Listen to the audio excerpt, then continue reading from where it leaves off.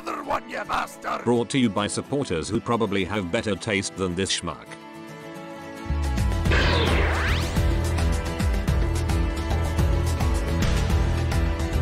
Non-transforming characters in the movies have always had a bit of a troubled history when it comes to the toys. These days they've gotten a lot better at it. They pick an alt mode that really suits the character and the design, so they can make the robot mode as accurate as possible but still deliver a pretty good package. But back in the day, releasing a Transformer without an alt mode, it was absolute blasphemy. In fact, we still have cases of it to this day, but we discussed that in the past. When it came to the first movie, the most problematic release was Scorponok. I mean, what the f do you do with Scorponok? I mean, I guess you can pack him in with some larger figures, but that's not going to be enough for some people. And you can't just nix the robot mode, that wouldn't really fly in that market. So they did the best thing they could and came up with a robot mode that admittedly turned out pretty well, except for one thing. This figure could have been amazing, but oh boy, it has one fatal flaw. First thing you're going to notice right out of the box is that Scorponok has fantastic mechanical detail and paint. Like, seriously, Jesus, what amazing detail they've got here. Look at all that bronze paint in the middle and all the gears and everything molded in. And the feet, ooh, the chunky feet, damn, they good. And that head sculpt, man, that is a fantastic head sculpt. Even painting all 4 eyes there. Jesus, fantastic. Articulation is also decent with 2 ball joints per arm and a spinny thing. So yeah, that's pretty much all the positives he has. He's just an all-around great figure in terms of design. The way he looks is amazing. They've even got wonderful black paint all over here and it's nice and durable. It's been fine all these years. So, great job, right?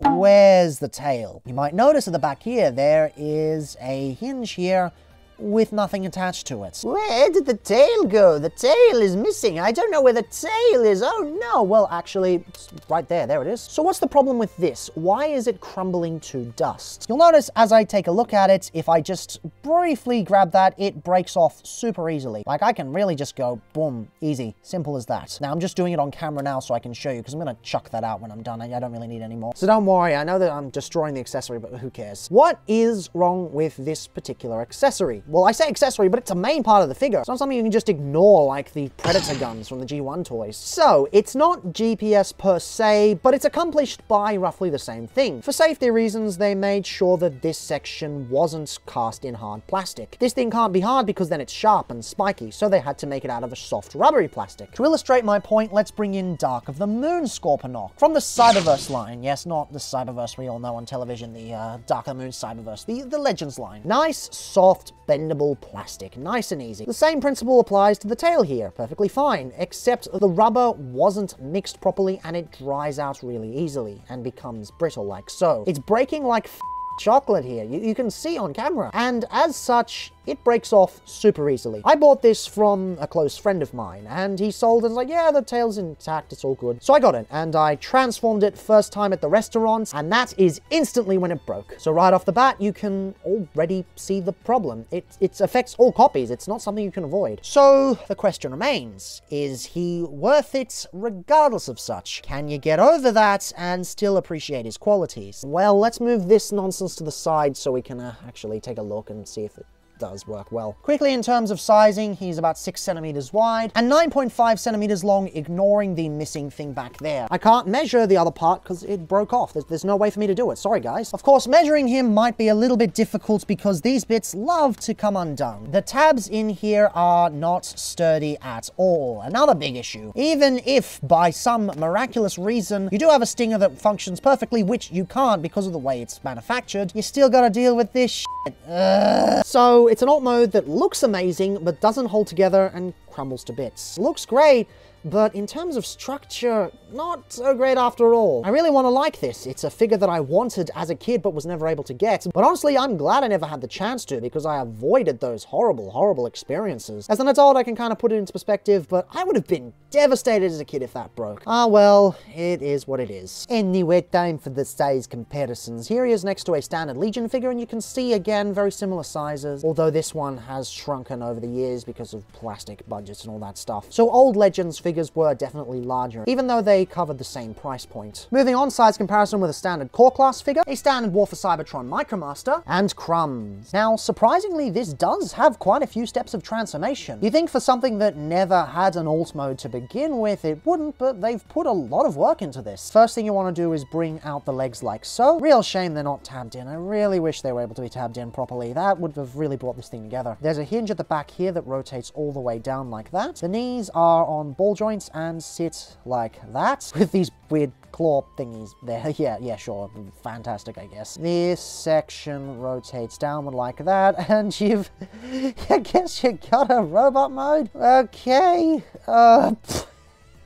Oh god. Jesus Christ, this is a stupid robot mode. And I don't really mean that in a good way, it's just so bonkers. It doesn't even look like a Transformers design. Even taking into account all the Michael Bay stuff that happened, this is just totally weird and whack. Oop, that's another problem. My point is, hypothetically, this could work. Still got the lovely paint there, and the face actually works really well in this instance, but it's just not really that well done. For starters, all of this shit at the front here makes him incredibly front heavy. A slight tap and the whole thing goes falling over. Not to mention no heel spurs, so he's also back heavy. Both front heavy and back heavy, meaning that he can fall over in a moment's notice. Not really good. I realize it's not the easiest to stand Legends figures, but this is a really weird exception. Arms are really well articulated with all those ball joints and those spinny arms. Plus, it's got ball jointed hips and ball jointed knees, but that presents my next problem. The way this back panel is located, it constantly pushes the ball joint off, so you can't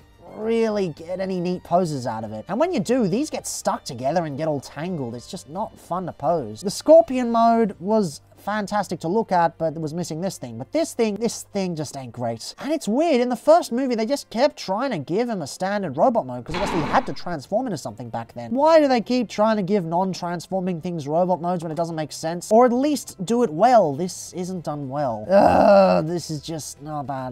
You know, I'm just gonna leave that on the ground. I don't want to keep balancing it. I want to like this thing. I really do, but there's not much to it. It's not the most terrible thing I've ever seen, but it's just not a great robot mode. There's just too much to finagle around that just makes it not fun. And combined with the brittle parts that just break off and the alt mode that just doesn't hold together well, it doesn't really feel worth it. And the thing is, you don't have to get this. This isn't the only Scorponok of this size we have. You can always get the one that came with Studio Series Blackouts. But maybe you don't want to spend that much money on a figure. Well, there's always the Dark of the Moon version. It only transforms into a gun, that's about it. Gets the job done. Yes, it's a lot smaller and far less detailed, but you're not stuck with this clunk. And at least the rubber parts actually function properly. And yeah, this guy does come with a pretty awful Cyberverse figure that you might not want to get, but you can always just sell that off without this guy. So he's kind of outclassed by everyone else, and he's just not great to begin with. So let's hope I can keep him up just enough to get the size comparisons. Don't fall over. You are 5 centimeters long and 9 centimeters tall. Now gently over to the other side. Don't fall over. Don't fall over. Come on.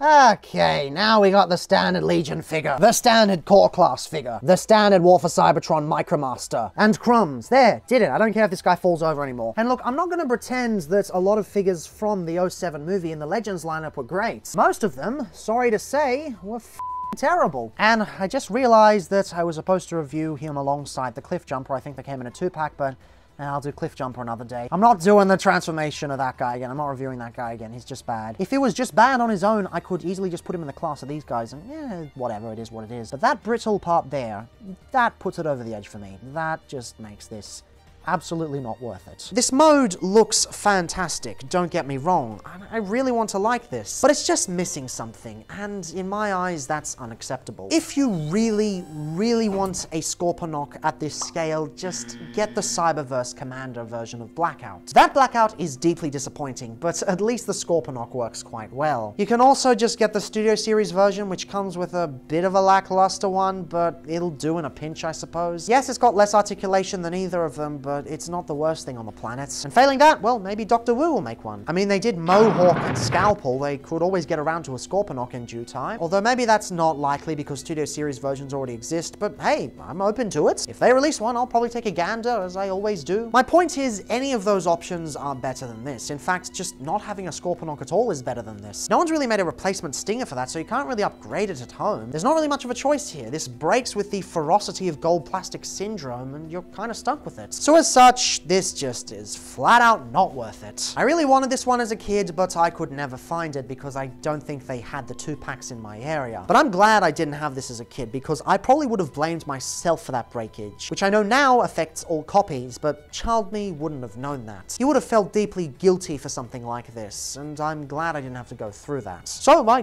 guess I dodged a bullet there. Thank f***. Anyway, enough of that. Enough talking about adorable figures that... Ah, shit. I think the footage got corrupted. Guess I gotta figure out something to do for tomorrow's video. Tomorrow's video is, of course, going to be these guys. So until I figure that out, see you then, I guess.